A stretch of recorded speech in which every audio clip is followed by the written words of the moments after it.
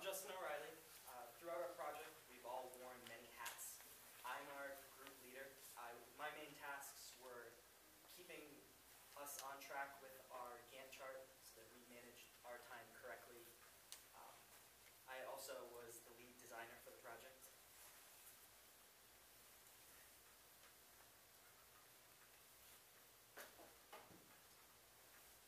I'm Christine, and I'm assistant project leader. My main task is to make sure that we are on top of research involved in making our medication dispensing device. Hey, I'm Ryan McGee, and I was the patent expert and safety officer. My main tasks were to make sure all documents were safe and oversaw research on relevant patents. Keeping track of medication is a challenge. As the average life expectancy increases, it is becoming more and more common for people to take some form of prescribed medication or dietary supplement. With new drugs being developed daily, it is going to become more important to take the full recommended dose for the prescribed amount of time in order for drugs to remain effective. Every year, 98,000 American lives are claimed by medical errors. 7,000 of these deaths are caused by medication errors alone. This makes errors in medication the 8th leading cause of death among Americans. Okay, so medication errors are broken down into four main areas. There is the ordering process, the order verification process, preparation and dispensing, and medication administration.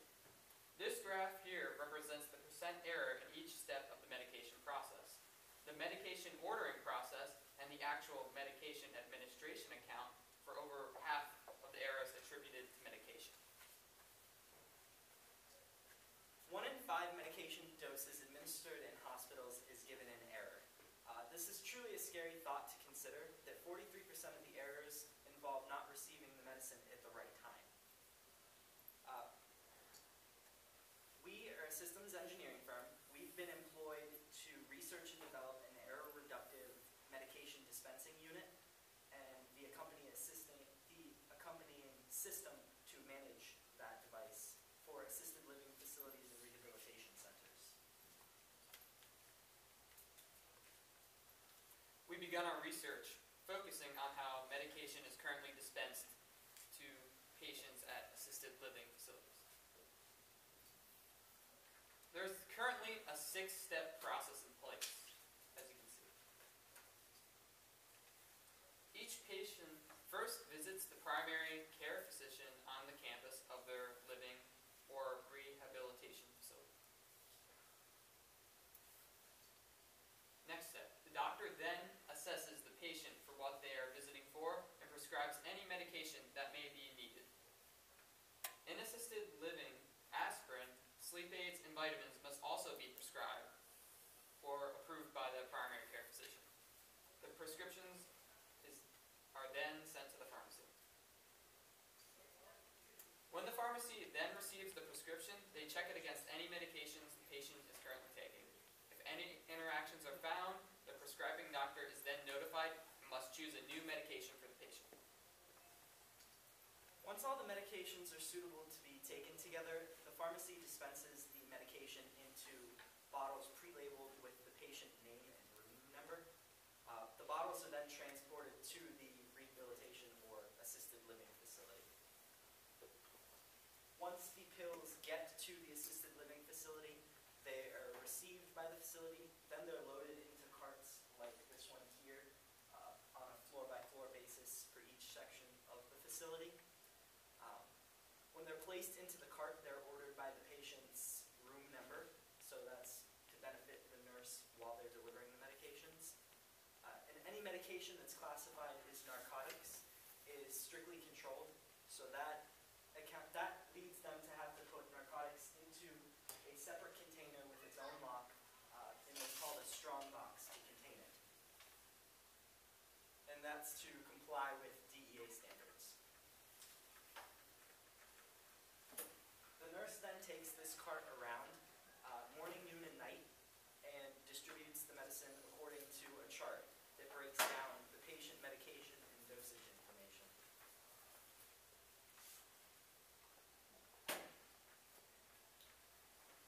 While the current system obviously has worked in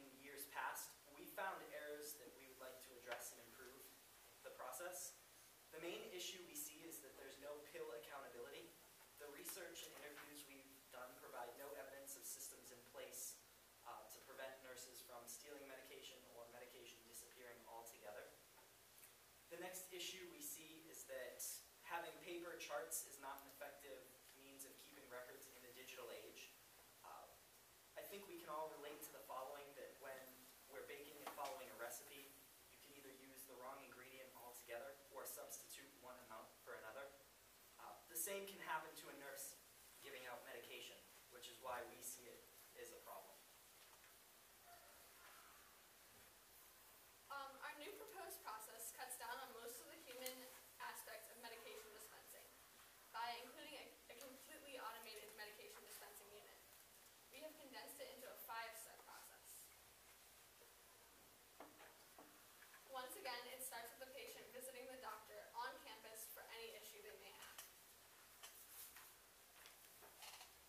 Once the doctor assesses the patient and determines what medications are needed, he will then proceed to order the medication through the web portal where he accesses the patient's medical records. For all new prescriptions the doctor prescribes, they must enter the name of the medication, the dosage, the times to be taken, and the number of refills allowed before needing to be renewed. Over-the-counter medicines, such as aspirin and vitamins, will also be prescribed by the doctor. Once submitted, the new medication will be checked against the National Drug Database for conflicts with any other medications the patient is taking. If a conflict is found, the doctor will have the ability to override the error, and the prescription will be successfully sent to the pharmacy. In the event that a patient has run out of all of their available refills and must revisit the physician must first verify that it's the correct medication, the correct dosage, and the times when they're supposed to be taking the medication. From there, once it's been verified, the doctor will then be able to select an option to renew the medication and input a new number of refills. If the medication needs to be stopped by the doctor altogether, the doctor then has the ability to choose to stop the medication immediately or at the end of the current prescription length.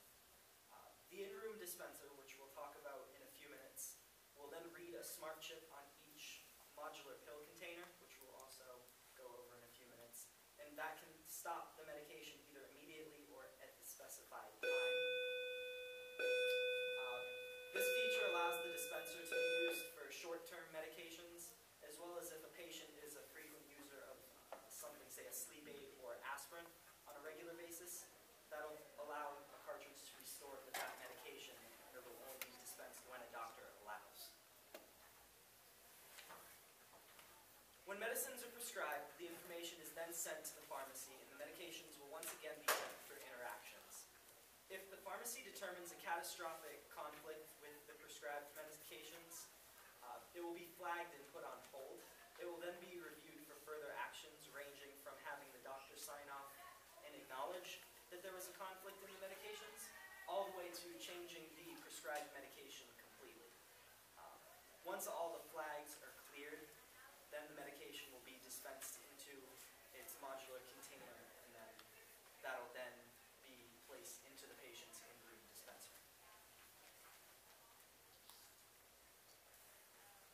Once filled, the cartridges will then be delivered to the facility where nurses will place them into the patient's dispenser. Each room dispenser will read the patient's information about each medication on the specified modular pill container. From there, medications will be dispensed whenever the patient needs them.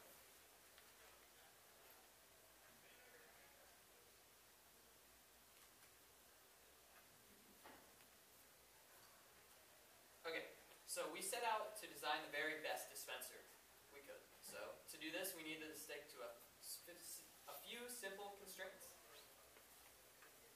Okay. So our primary goal when building the dispenser was to keep usability in mind. Since the device would target an older audience, we wanted to make it as easy as possible to operate and adapt to. Our next primary goal was to make the device as easy for faculty staff to manage as possible. We also needed a durable design that would last a lifetime and to comply with regulation on storing medications.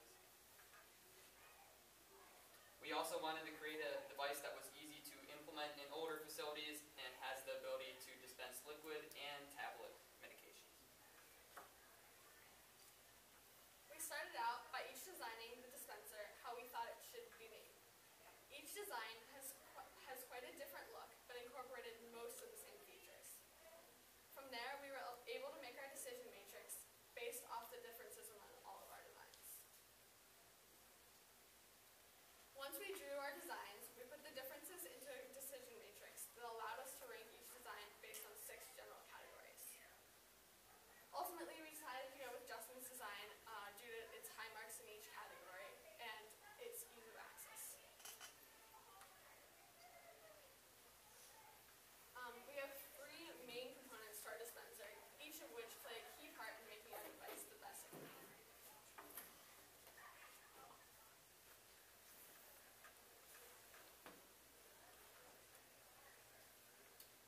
Here's our original sketch of the design, which incorporates each feature.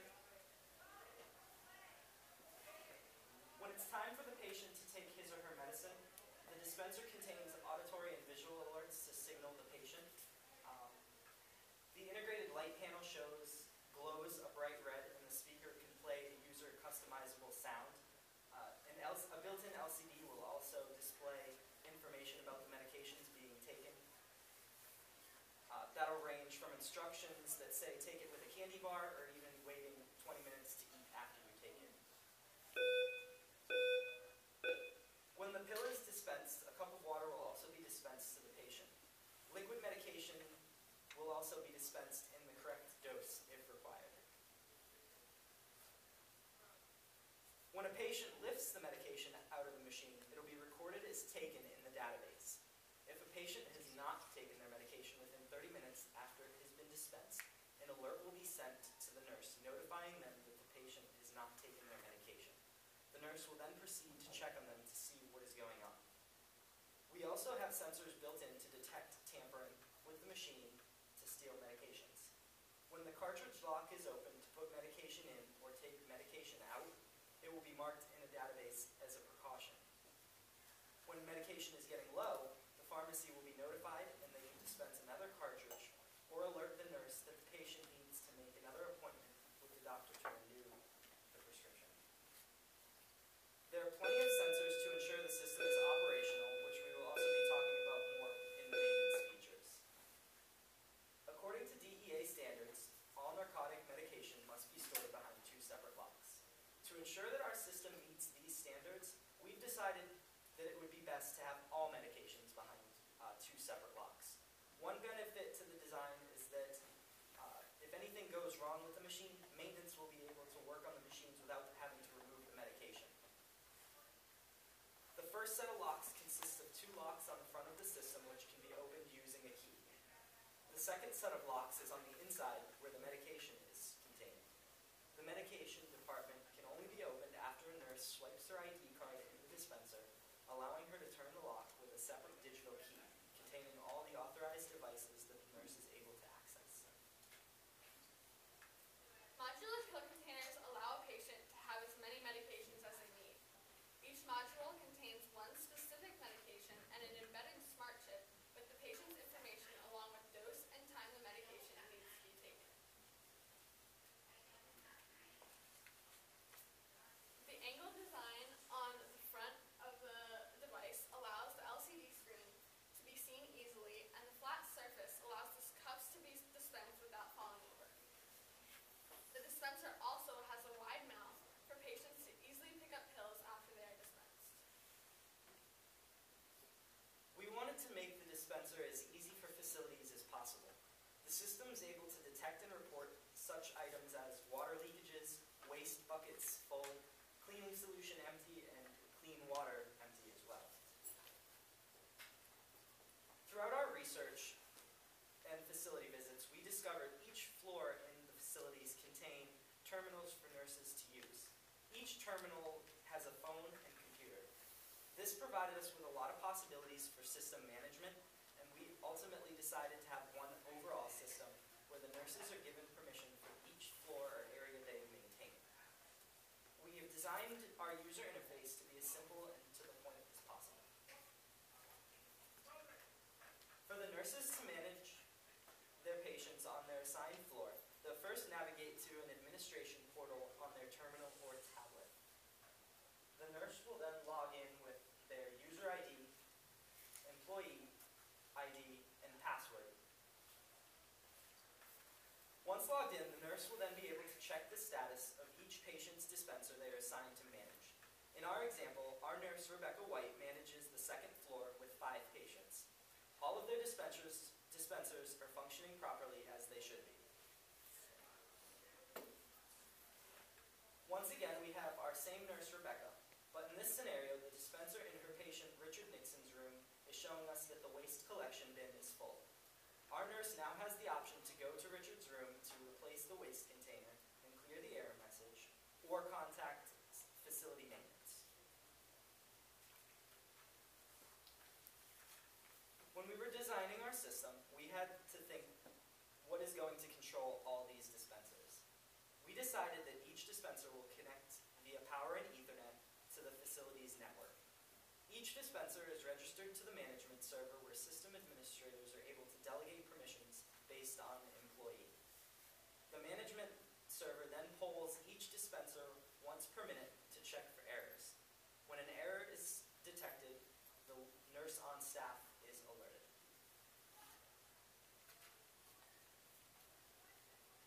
We have really enjoyed working on this project, and we believe it has an enormous potential. It is our recommendation to our CEO and board members that we continue development of this project. Future development opportunities include designing a model for home use, designing a bracelet that patients can wear that will vibrate to alert when it's time to take their medication. And we also see an opportunity to provide hosting options for companies that are worried about security and integrity of their patients' data. Now we would like to open up the floor for any questions or feedback that you may have for us.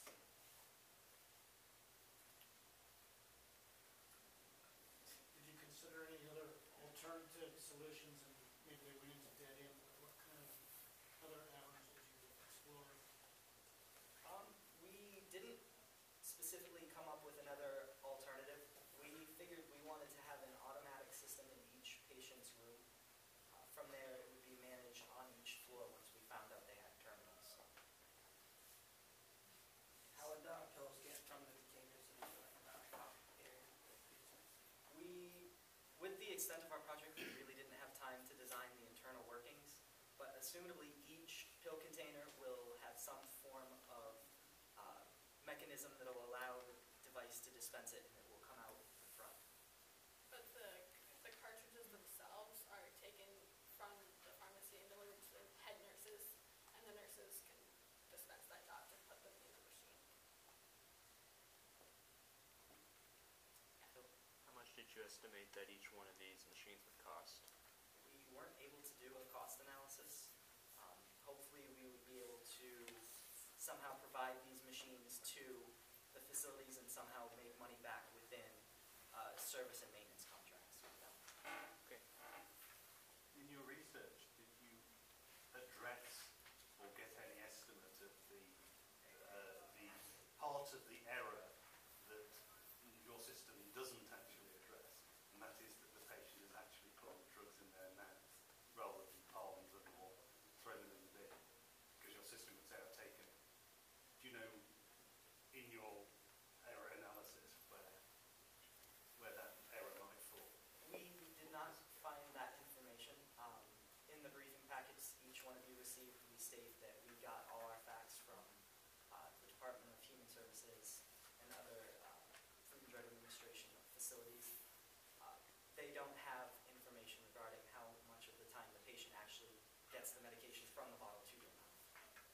I mean, the sensor on the machine will detect when you take it out of the machine, so I guess there is obviously a possibility that the medicine can be put on the floor or Yeah. something in the room, but hopefully patients will be willing to take their medication. Well, is the machine meant only for the patient to use it, or is the nurse still to go there and then the nurse would? We did consider this. For the section of the living facilities that have patients that are able to take their own medication, we believe that they can be trusted with the machine. One other alternative that we would like to possibly explore having the machine even in rooms where the patient isn't able to take the medication by themselves, in which case a nurse would have to swipe their card to bring them the medication. So then the nurse could visually see the pill Yes. being taken. Yeah, no, that's a good point, because certainly in your assisted living model, there could be patients who are unable, for a whole host of reasons, to actually go there. Have you ever thought about, if you were going to perhaps extend the concept to an older person like myself living at home, how you would, is there anything different you would do about the machine? Specifically about the machine, no. What we would try to standardize would be the actual cartridges that you can receive from the pharmacies. Each one really connects together to make a chain, and from that chain, that's what the machine then reads. So we would hopefully be able to get those cartridges standardized to be used in other medication dispensing devices as well. No, I was just wondering whether you'd look at making it even simpler, because if I'm old like me, I could just cope with the telephone that rings and it's got buttons on it. I might be quite frightened by an LCD display that tells me all kinds of useful stuff. I might just want the pills to pop out and to say tinkering. Right. I was just wondering that kind of thing, because I'm very confused by this high technology. We can Make it more like a definitely cash register. incorporate the features in to actually disable the LCD and sound. Yeah. Or just sell different models of it, I guess, that, just dispense the pill or has the LCD screen to remind you or not. Yes. What if the patient cannot take the medicine because he's ill or she's ill and she cannot reach? Is there an alert system that will tell the nurse that? Once the medication isn't taken after a half hour, it then alerts the nurse on that specific floor, and they're able to check what's wrong with the patient. As mentioned earlier about this, I